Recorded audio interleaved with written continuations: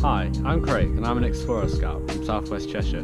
Today I'm going to teach you how to make a wooden tent peg. This project is ideal if you are making a survival shelter or you've just run out of tent pegs. It's even useful if you're in isolation and run out of things to do.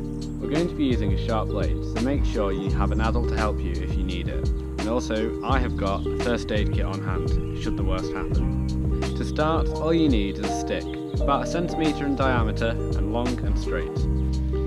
I am going to start by scoring the bark all the way around, a couple of centimetres from the end.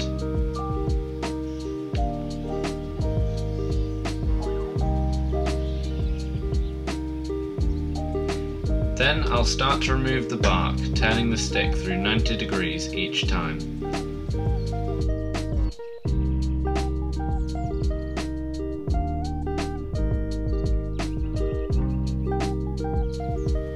Continue to remove small shavings of wood, turning 90 degrees between each cut.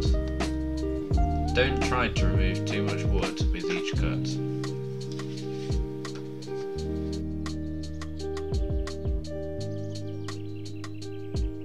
As you can see, I'm creating a square section at the top of the peg.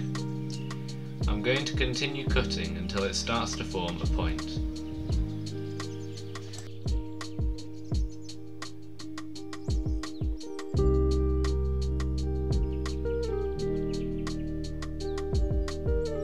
You don't need to take it to a point like a pencil, but nice and sharp would be advisable.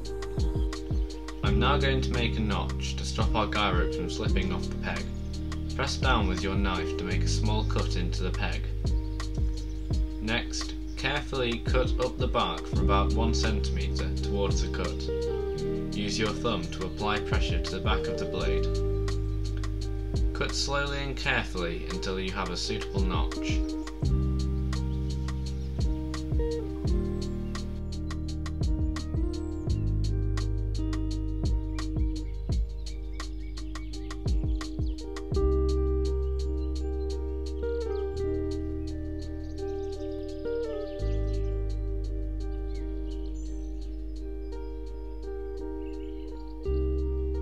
And here's the notch to secure your guy rope to. And here's your finished tent peg. Thanks for watching, I hope you enjoyed this little video.